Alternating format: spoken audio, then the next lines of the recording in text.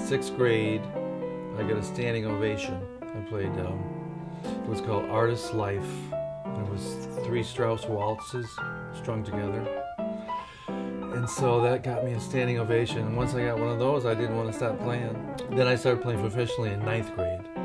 So my first gig was Battle Creek Civic Theater. So my first musical was Fiddler on the Roof. And then I played, rehearsal piano for musicals. And that's what paid my way through college. I was actually in Romania. I was there with my high school choir. And I was in 10th grade.